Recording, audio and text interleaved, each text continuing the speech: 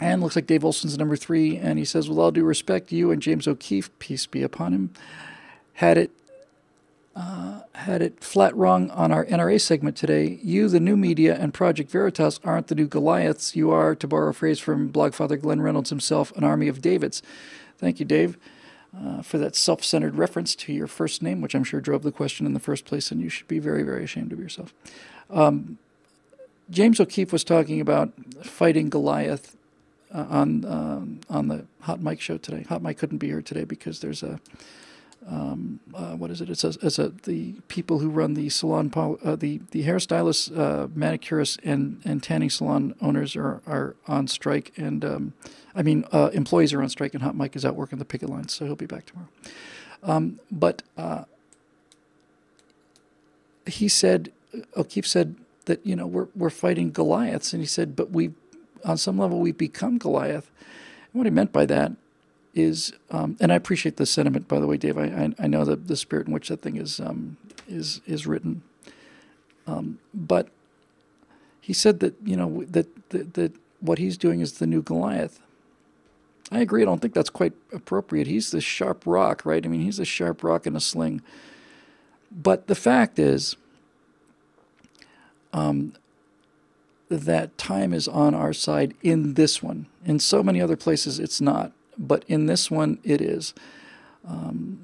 It's hard to talk about this without rehashing all of this stuff, but we are at an extremely unique point in history, and I don't mean just in the history of civilization or anything like that.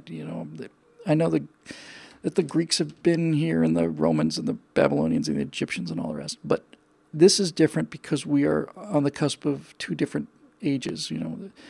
It's agricultural age 7,000 years ago, and something like 300 years ago, the industrial era began, and 50, 60 years ago, the information age began. So we still have one foot in each world, and because of that, we have difficulty seeing where things are going. So, in other words, certainly legacy media like CNN, terrestrial-based television network, once was the absolute weapon of choice because there were very few TV networks, and in fact, we go back a little further than CNN. ABC News, NBC News, and CBS News. That's it. Everything, everybody in the country came from those three places, and there were, for a while there, almost all of it was from Walter Cronkite, one man who was an internationalist, by the way, and one world order guy who wanted America to basically become a postal address.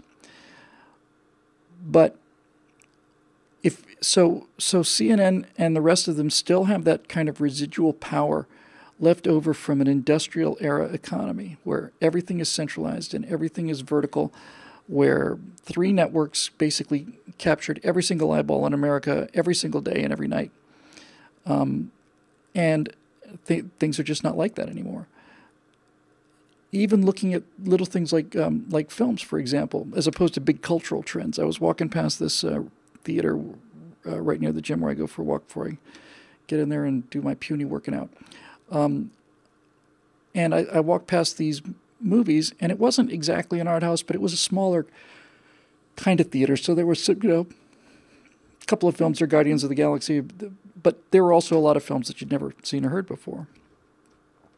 And I realized, I don't know how you get a movie made today in terms of making its money back, but I don't even know if it matters anymore. It's not going to matter for much longer. What I mean by that is, in order for a movie to have any kind of real meaning, to be worth the fact that they cost millions of dollars, you got to connect to an audience. You got to connect to people in a way that they understand and respond to emotionally. And in order to do that, your audience has to have some kind of homogeneity. Not that there's anything wrong with that. What I mean by that is, if you're going to make a movie about just about anything, you work under the assumption that your audience is going to get all the references that you make, that the audience, that what you consider to be good qualities for the protagonist, they do as well, and all the rest of this stuff. And I've come to realize that these days are over, that our culture is becoming very fractured. And I don't know if it's a good or a bad thing. It's probably both. It worries me a little bit, but it's supposed to worry me. It's really new, and you got to either surf it or drown under it. So what I'm getting at is, when you had three networks, look, people of a certain age, we have a common language, common cultural language. And if you grew up in the 60s and 70s, as I did, then you speak that language, and probably true through the 90s and maybe even into the first decade of the 21st century. And what I mean by that is, we all watched Gilligan's Island. We all know what Gilligan's Island is. We all know what the Brady Bunch is. We know what it is. We know what Hee Haw is. We just, all of us know. We know what Friends is and Cheers and all the rest, because huge numbers of us sat around every night and shared this experience.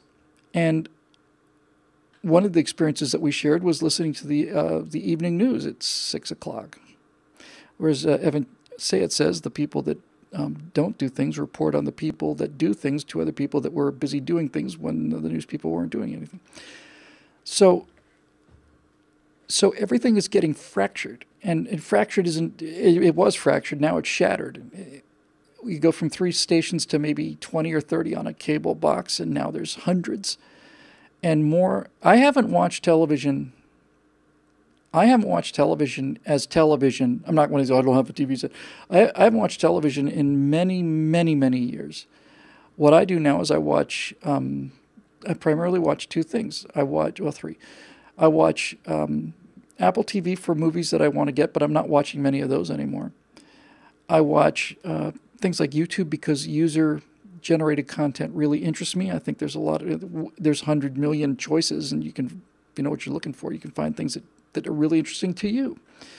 I found all kinds of weird things, just really strange and bizarre things that just interest me. And then the final thing I do is I spend some time when I'm actually watching TV on Hulu, because Hulu is basically a giant box where all of our memories are and all of our shared culture is. Hulu is where you go if you want to see the original Star Trek episodes, and it's where you can go to see, all the stuff you grew up on, Voyage to the Bottom of the Sea and all the rest of this.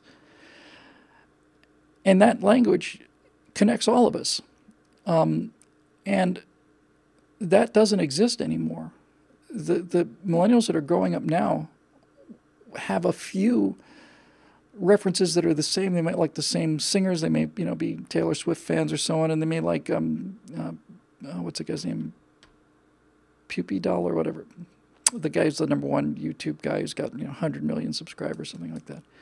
So they touch each other, and they can, they all know who Lady Gaga is, for example, or whoever else, Rihanna. But what they don't have is they don't have an entire lifetime spent getting the same culture from the same sources and the same people. And that really does bind us together, believe it or not. I remember when I wrote my second essay for Eject, I opened it with, what's that called? I don't remember. Culture, maybe? I don't remember. In any event, I opened it with a story that I'd heard many times. And the story was that a guy was walking down the Champs-Élysées in Paris and just taking in the sights of Paris and kind of, PewDiePie, thank you, Matt. Taking in the sights, and up ahead he saw a group of people, like a reasonably sized crowd of people. And he couldn't see what they were surrounding, but there was a bunch of people in a circle surrounding something. And as he got closer, what he found was that the people were circling and surrounding a guy with a guitar. And the guy with the guitar was singing the ballad of Jed Clampett. He was singing the theme song for the Beverly Hillbillies. And the people that stopped were American tourists, because come and listen to a story about a man named Jed is home. And some people had tears in their eyes. And he went and he did Gilligan's Island theme, and he did Brady Bunch, and he did all of them. And these American tourists are just, some of them are weeping, not out of pride so much, just out of familiarity and relief, I guess, something. Just, Natasha found a Russian goods store yesterday, and she texted me from there with 7 exclamation points. And when I got home, she had all kinds of little things, little biscuits, kind of a certain brand of coffee, a kind of sausage, that kind of thing. And they were all Russian products. And And she was on fire happy because this was home to her.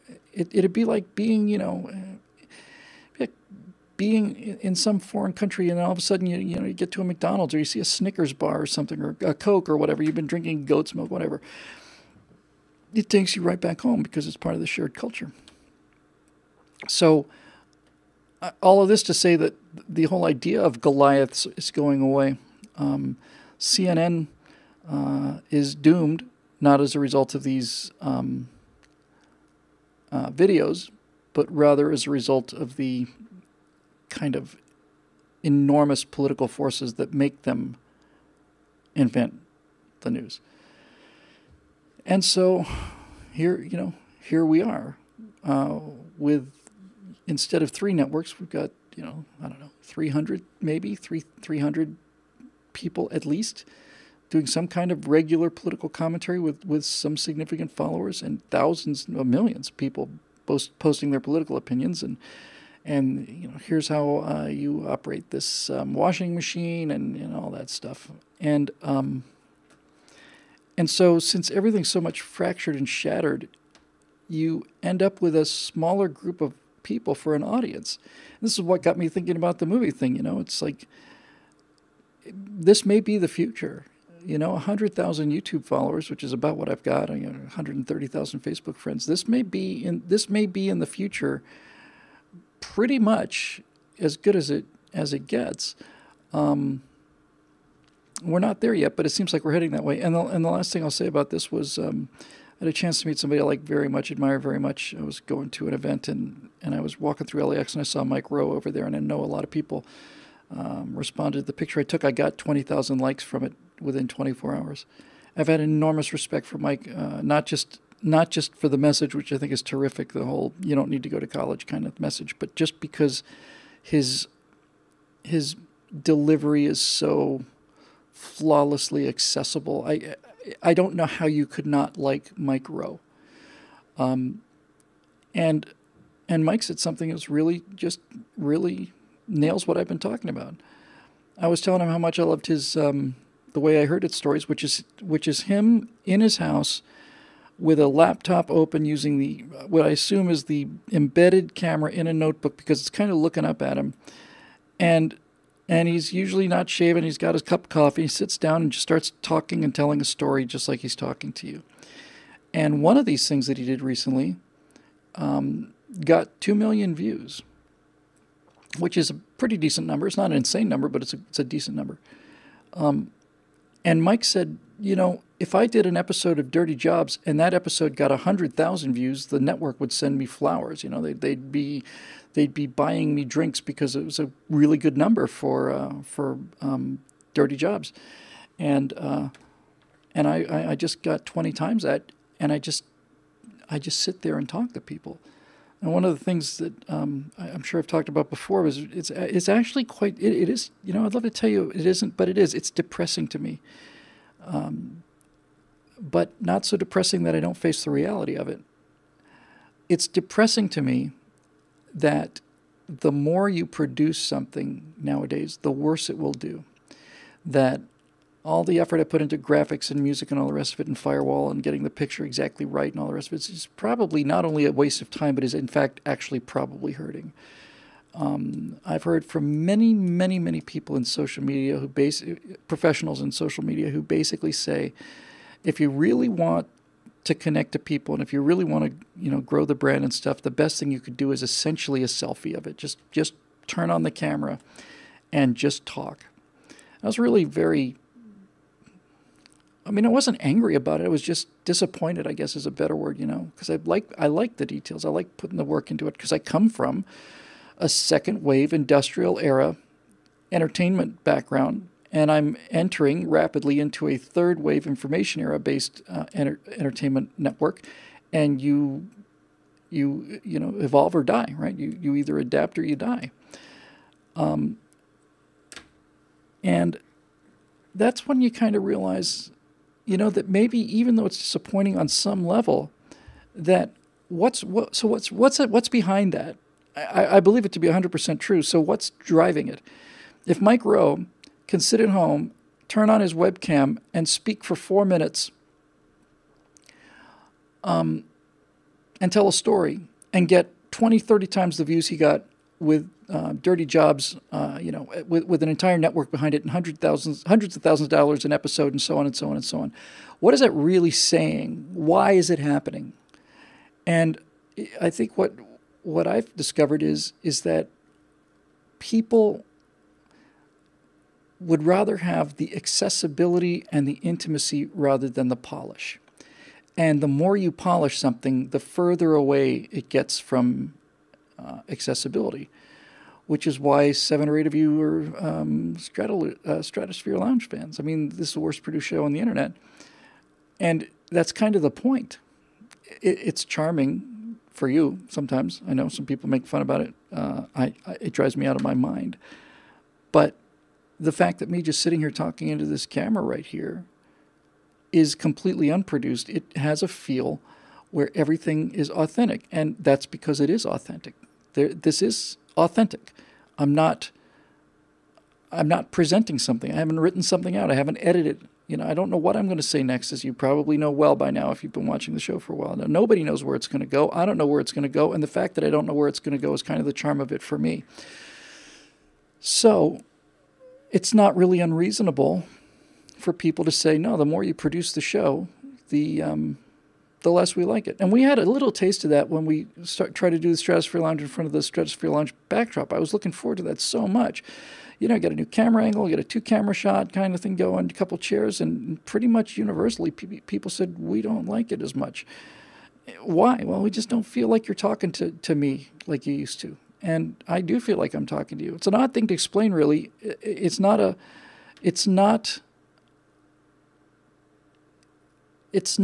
I'm not blowing sunshine at you or anything when I tell you that I really do feel like I'm speaking to one person, although I don't know much about who that person is.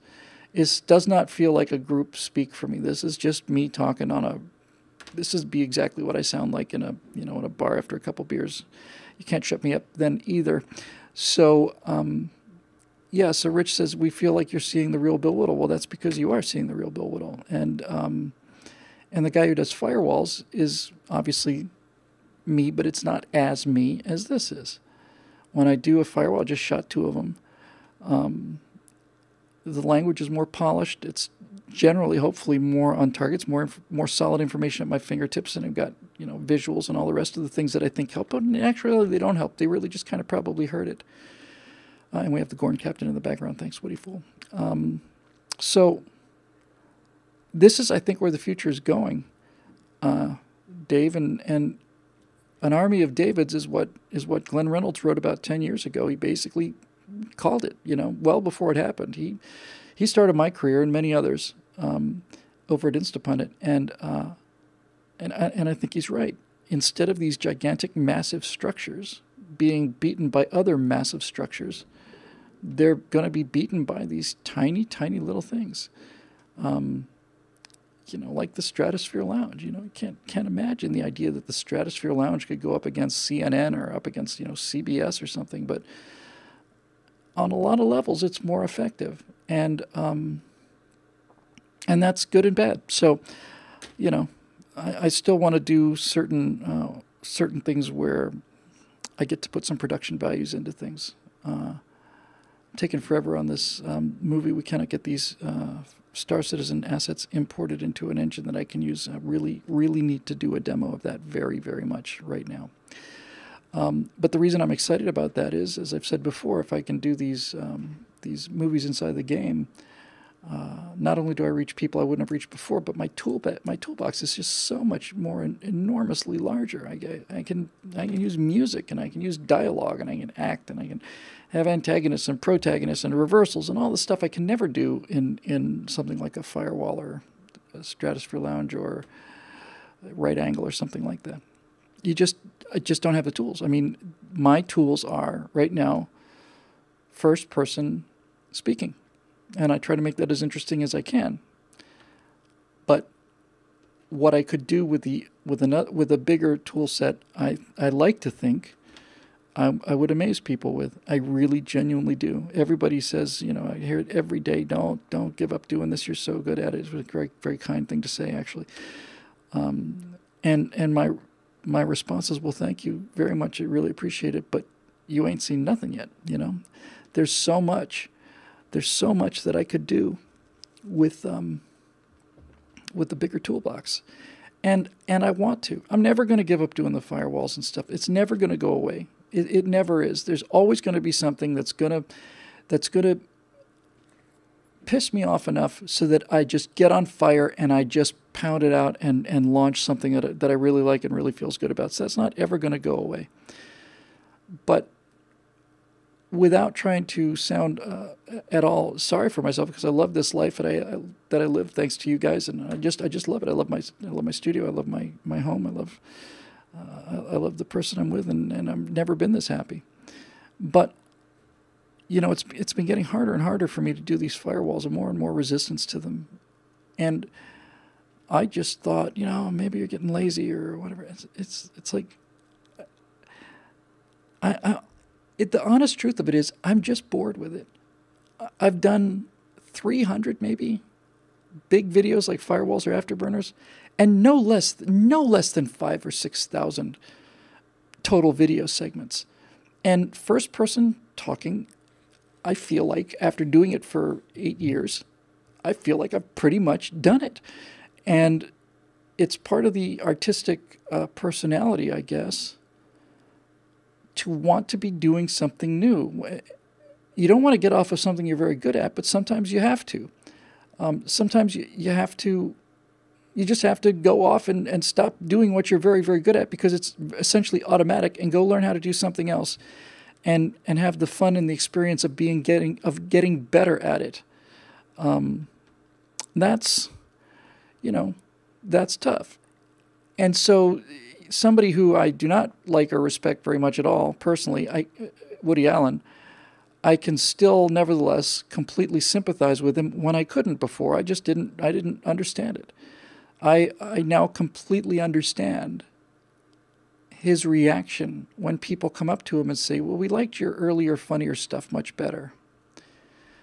Okay. But he's done it.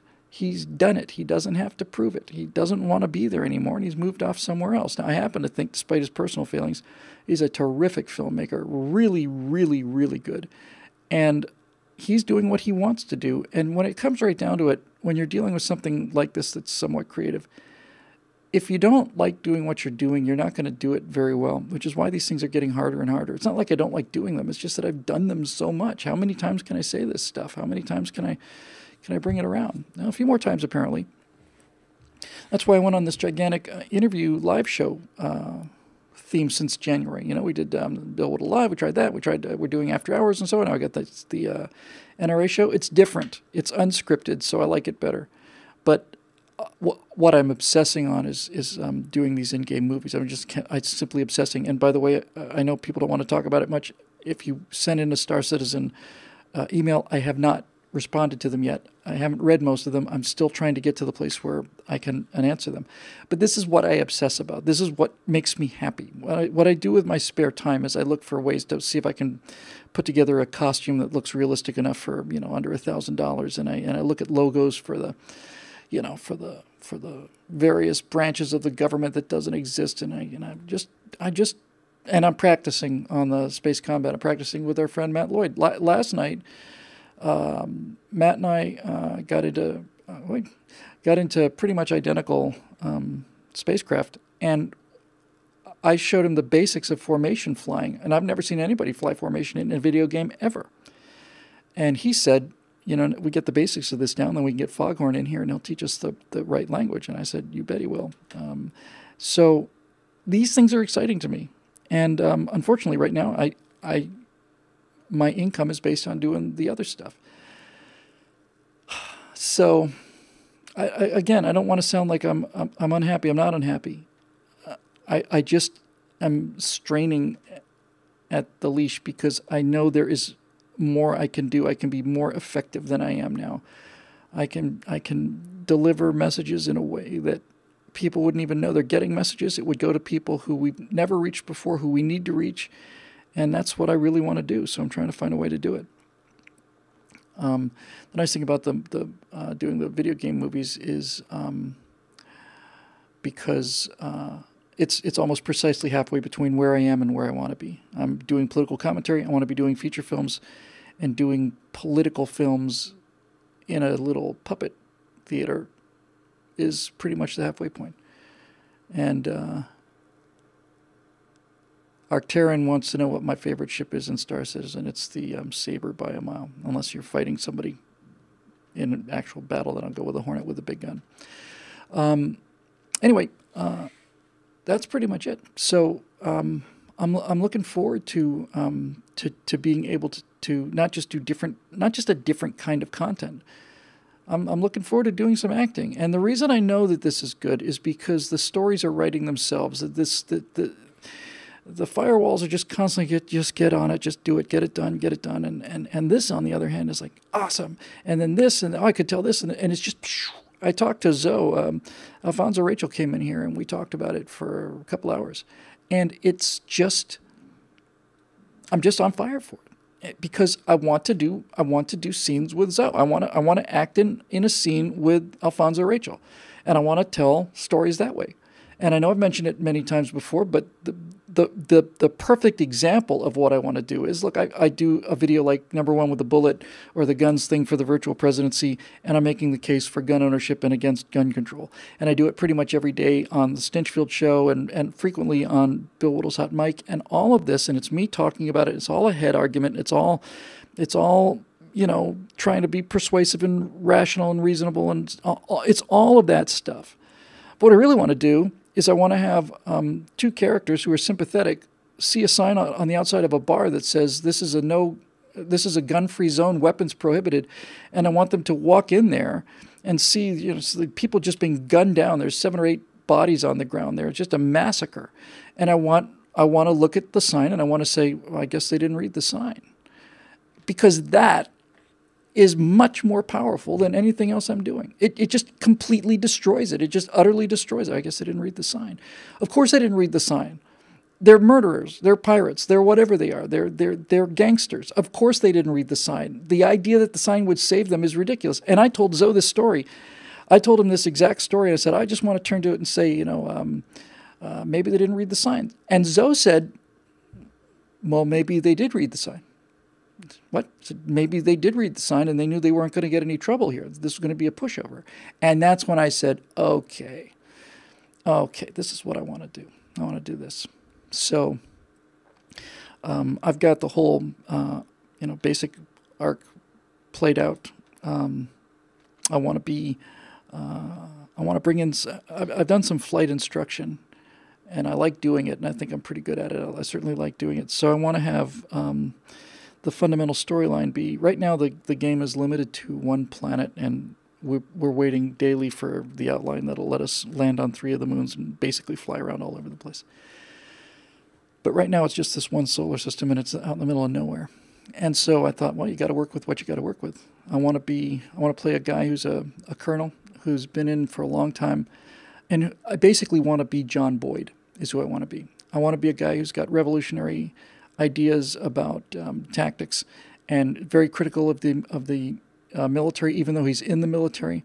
And I want to be a guy I want the character to have been a guy who's been banished to the butt end of the universe and given the worst equipment there is, and that's his punishment. They can't really push him out, but they can make life so miserable for him that he doesn't want to do it anymore, and he doesn't want to do it anymore, and he gets a whole new class of young pilots, and all the young pilots all thought they were going to be off of carriers and right in the front line with top gear, and instead these young pilots find themselves in the butt end of the universe with junk and nothing to do but these boring patrols, and this guy who used to be a gunfighter kind of thing. I always like that angle on the Westerns. He used to be a gunfighter and now he doesn't anymore. It's what this guy used to be.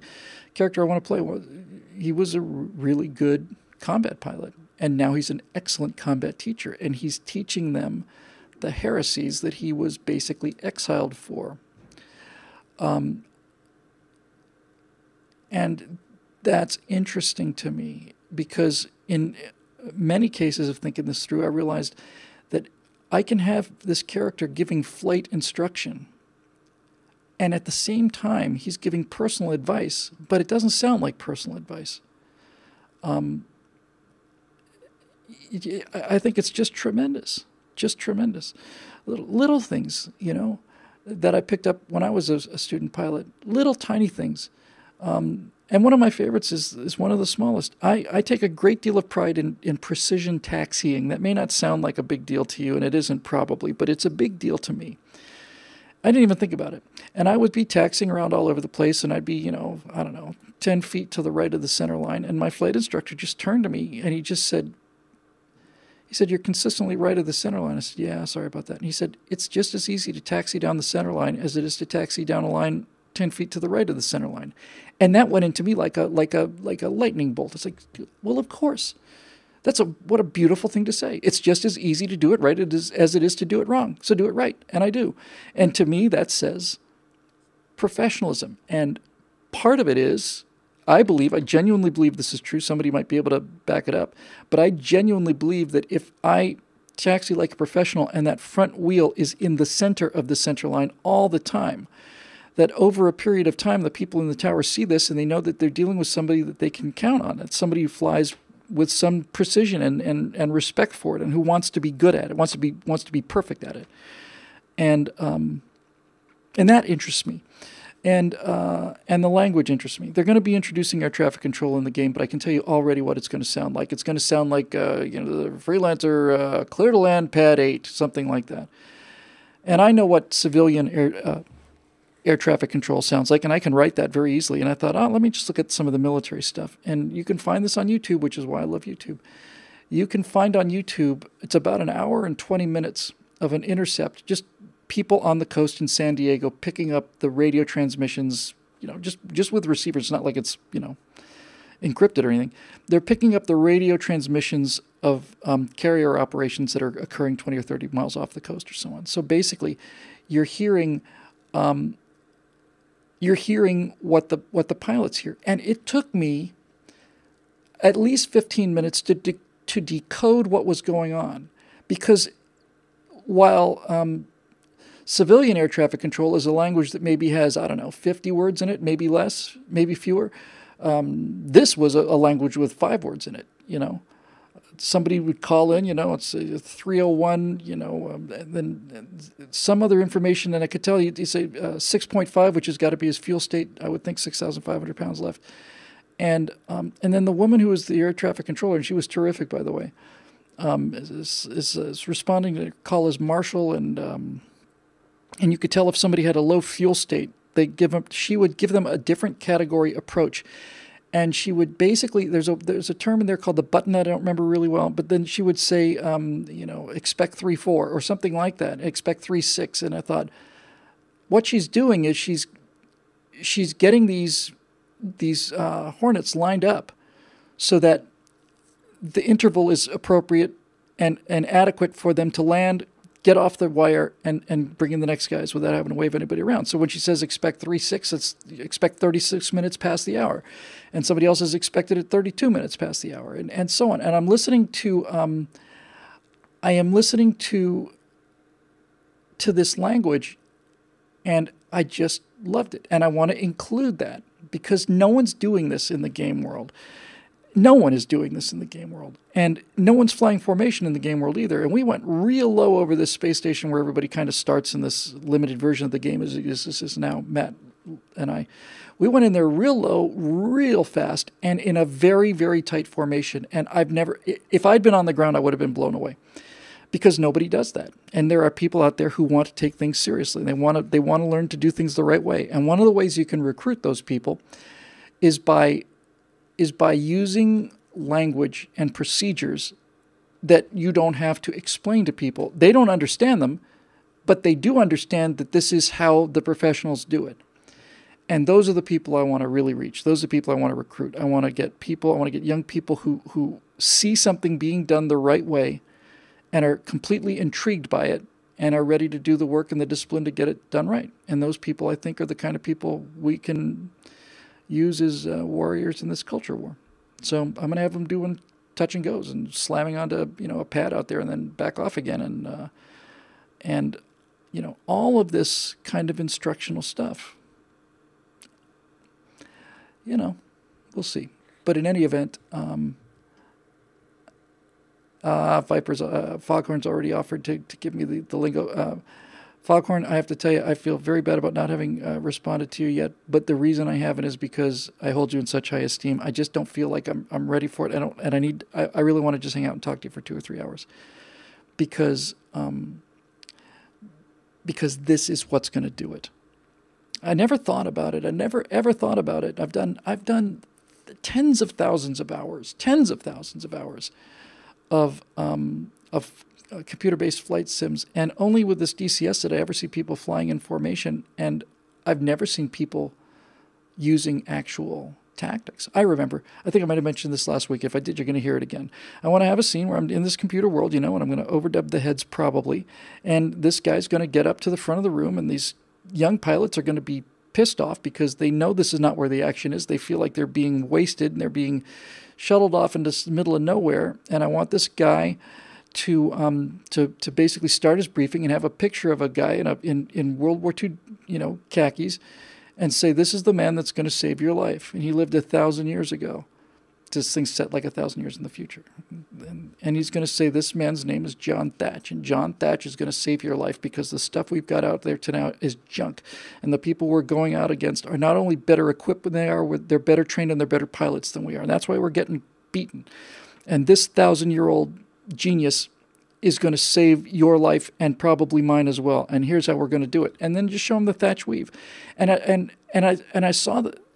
After I had the thought, I saw the Thatch weave, saw a couple of documentaries on how it worked. And it's so simple, and it's so brilliant, and it's so effective. And no one's doing it. They're doing it for real in the real world, but no one's bringing that into the game world. The game world is where you reach people, primarily younger people, primarily bright younger people. These are exactly the people we need to get on our team. And losing them to socialism is a catastrophe. So we do something with precision flying and precision language that they don't understand, but that they do understand is in fact what real pilots sound like if they're really, really doing it. And then you basically, that's your hook. Yeah, we do it for real. We do it for real because we do it for real in the real world. I'm a real world pilot. One of the guys in charge of our Air Force is an actual retired F-16 pilot.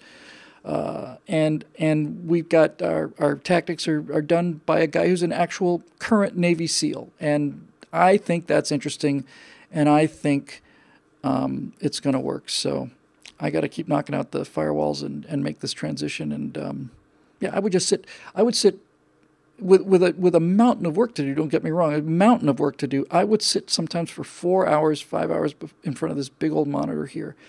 And I'm on Shutterstock, and I'm just looking for logos because I want, what are the ground troops? What's their patch going to be like? What are they going to look like? What is the tourism thing going to look like? What's the shipping branch going to look like? I just can't get enough of it. I can't get enough of it, and I'm right open. So right now I'm just trying to get it done, but the problem is I cannot get the assets into a game yet. I don't have the tool. I know how to use the puppet theater, but I can't get one. And I'm trying using freelancers, but it's a little more difficult than I thought. So, yeah. By the way, there's a running joke I want to use in this thing. And once you realize this, you kind of have to be a computer gamer to get it. But this is a line I want to use, and I want to use it repeatedly because I think it's really funny and it's interesting. If you look at these levels, if you look at the space station that you start out, or you look at the bars, you look at the starports, you look at everything, the hangars, and they're these gigantic metal prefabricated structures, and they're very, very dark, and they're dark for effect. And I want my character to basically walk into one of these rooms and basically say, God damn it, we've had nuclear power for 1,000 years. Why is it so dark in here? Can we turn some lights on, please? And they turn on some lights. And it's just like, yeah, why is everything so dark in here? Why? Because it looks good. But that kind of thing is the thing I'm really interested in doing is kind of breaking open that entire set of cliches and just kick it open and And this is going to be a pet. It's going to be a pet peeve of this character. He's going to mention it practically every episode. Why is it so dark in here? We have fusion reactors. I just altered the quantum state of me and 40,000 pounds of steel, and we can't get some light bulbs in this restaurant. That kind of thing. I love it. I love it. I love it. I love it. I love it. So anyway, I'm still kind of recruiting here, and what I'm waiting for is I'm waiting to do one demo. I need the toolbox, and I can't get it. I've been working on it for 2 weeks now with a freelancer. I may need to open this up a little bit. Needless to say, if any of you out there are game designers or level designers in CryEngine or anything like that, I sure would love to hear from you. But in any event, yeah, I just want to do that. So that's what I'm going to do. And it's going to be fun. It's just going to be a blast. And I'm embarrassed. You know, this is why the Stratosphere Lounge is the Stratosphere Lounge. I spent hours looking at these logos, and I've spent days looking at a way to make a real-world costume that looks like it came out of the game, because I can't really do much about the costumes in the game. And the hardest part was to find a helmet. And let me make sure I got this right. And I looked at some advanced motorcycle helmets, and some of these motorcycle helmets look really, really cool, but they still a little jutty at the jaw, and the visor's a little bit small. In Star Citizen, the visor covers the entire face. And then I found two things. Let's see if I can find it. It's worth the wait. Yeah, okay, so I'll just drop this in. So this is just a motorcycle helmet, one of many, and by no means the most futuristic one in terms of what I'm looking for. But this is like here comes a motorcycle helmet. You just go out and buy it. And here's another one, I think. Yep. And let me get the sound on this. So I'm looking at helmets, and I'm looking at motorcycle helmets, and first of all, I tried to buy a prop space helmet. I couldn't find one. And then I thought, okay, maybe I'll go with like a motorcycle helmet, you know, something like this. And something like this is a good deal closer to what's actually in the game, because it's got a big visor. And I had just about given up, and then I started looking for other things, and I saw some paintball face masks that looked exactly right, and then I saw some welding bubble face masks that I thought were, hang on, it's not terrific. Yeah. This is a gas mask for, or a respirator, I should say. This is a respirator for painting. And I think it might also provide some actual gas mask protection here. But this is what I'm looking for.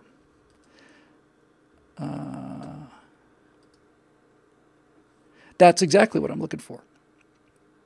The problem with this, I'd buy it right now. I would just buy it. But the problem with this is only a mask, doesn't cover the back of your head. How do you mate this to an actual helmet? The visor is perfect. It's exactly what I want. And the thing I found that was probably the best compromise, although I'll probably end up bashing something together, is something that I just given up. I thought, okay, I've looked at every single motorcycle helmet on the internet. There's nothing left for me to see. And you're just going to have to make do with one of these. And then I found something else. I found snowmobile helmets. They were even cooler. Hang on. So this is called... I'll just bring this last picture. Oh, yeah. Now we're talking. I saw this just as I was about to give up, and I thought, darling, where have you been all my life? I'll bring you two pictures here. Here's one. Oops. And I'll bring one more. And then I'll tell you what it is. So, as I said, I was just about to give up. And then I saw this, which I'm just going to fix the audio for. Hang on there. Okay.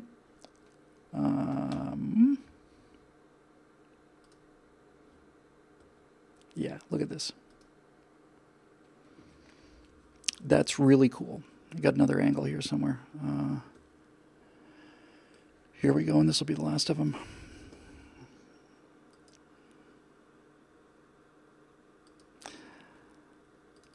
Same helmet. I thought, my God, you know, somebody's gone and built the exact prop that I want. And you know what this is? I can't get a prop guy to build it for me, hopefully Rich, but right now I got to work with something a little quicker than that. That is a skydiving helmet. And it's very, very close. You look at the way the suits are built, they're made out of something that looks like rubber. A wetsuit is very close. So I'm ready to go, man. I am ready to go.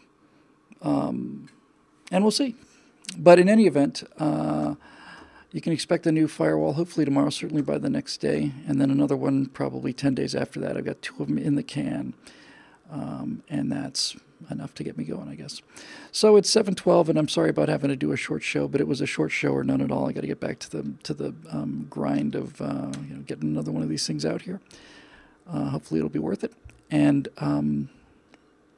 I guess that really will pretty much do it. Again, if you want to be part of this, if you want to send an email to info@billwhittle.com with the Star Citizen header, I will do it. And I deeply apologize for not having responded to anybody yet. And I don't even know why, other than to say I just don't feel like I'm quite ready, but I will be very soon. So then we can talk about it, off camera and not bore everybody else with the rest of it. So that'll do it for episode number 158 of the Stratosphere Lounge, brought to you by the members at BillWhittle.com, as always, and by our loyal and trustworthy fans, which would be you guys, not just fans, friends. So thank you again for everything. Thank you for this incredible life. I was wheeling in the recycle, the garbage containers and the recycle thing, and it was a week ago or so, and I just wheeling these things into my house that I'm renting, and I just thought, this is as good as it gets. It's a beautiful little house in a nice neighborhood, and I've got this beautiful woman inside, and I've got this, and she's a professional, and she's just always interesting to me, and I've got my own job, and I've got this car, and I've got an airplane. It's just a miracle is what it is. So let's see if we can work hard to make sure that these progressive bastards don't take all this fun stuff away. All right.